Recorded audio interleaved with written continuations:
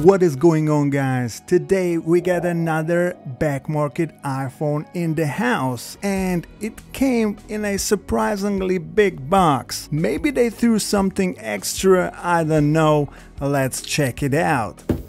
This phone was shipped by a refurb company from Italy and arrived in just 2 days with DHL. The good thing is that BackMarket is running a promotion right now, so the shipping was completely free, which is always nice.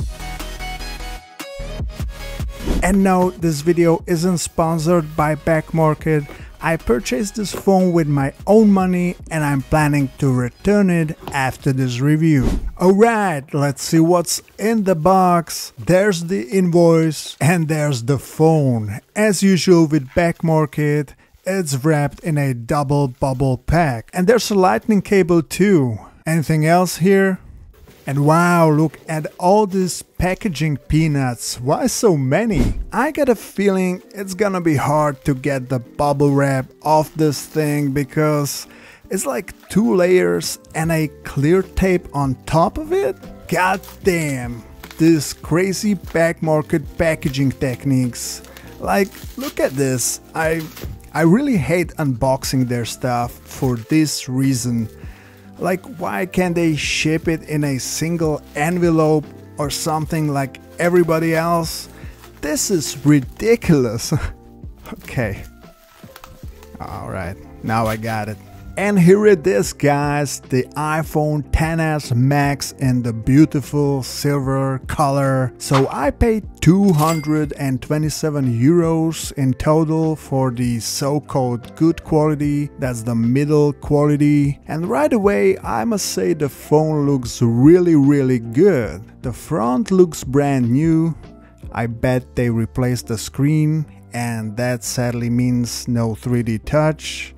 And from the back there are a few scratches at the bottom, but nothing major. The scratches aren't deep. However, they could improve on the cleaning, man.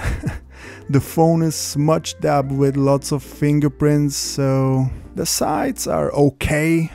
The surgical grade stainless steel aged very well, still looking very decent. Yeah. This still feels super premium to me. Okay, the phone is all set up and the Face ID is working beautifully.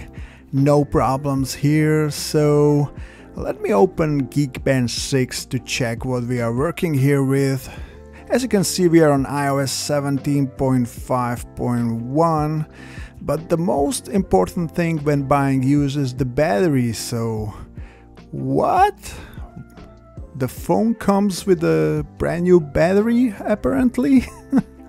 Which is funny because I didn't opt for a new battery. Knowing that I will be returning this phone, I chose the standard battery. But these phones are now nearing 6 years old, so I guess the seller had to replace the battery because otherwise it would be below 80%.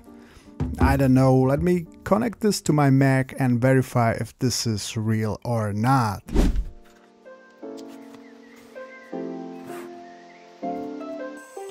The Coconut Battery app confirms that the battery is at 100% health. However, it also shows it's from 2018 and has 249 cycles. I'm not completely sure, but I think this phone might have a new battery with the original BMS board. This is a common way to avoid the unable to verify genuine battery warning. Now, I'm not opening the phone to verify, so take it with a grain of salt. But the full charge capacity suggests this phone has a new battery. Another thing, the phone seems to have a brand new screen, and sadly, the 3D touch isn't working anymore.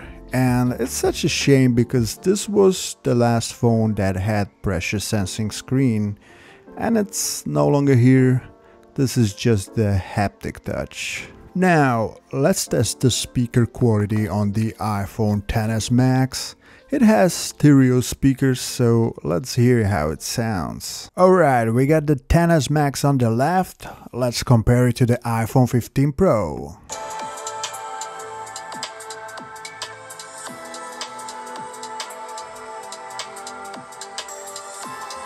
Let's hear the 15 Pro.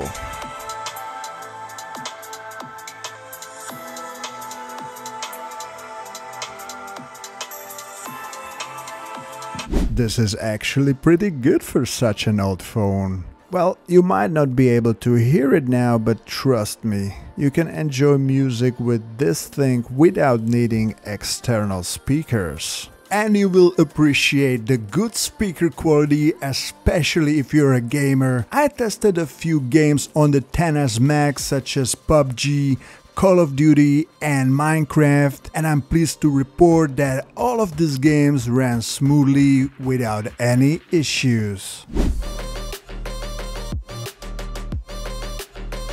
The big screen definitely enhances the gaming experience, so if you're a gamer on the go, you're definitely going to love this phone.